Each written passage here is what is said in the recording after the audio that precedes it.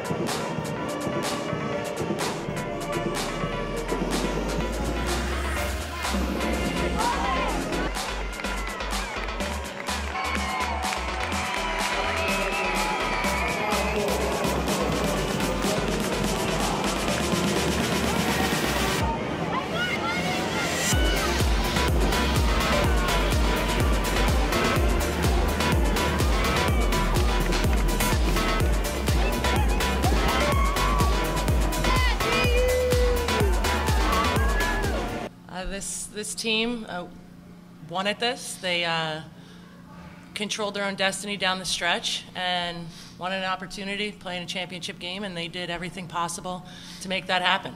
It was big. We wanted to build our lead a little bit, and we said it in the huddle together when we walked out on the court. A 1-2-point lead wasn't good enough for us.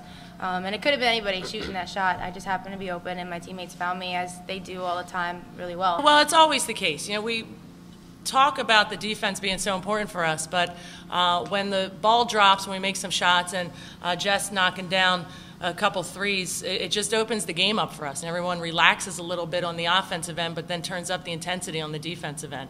It was a little frustrating getting that 4th foul, but like Denise says, stopping to score, each play is a new play. You got to just keep looking on. Can't dwell on the past.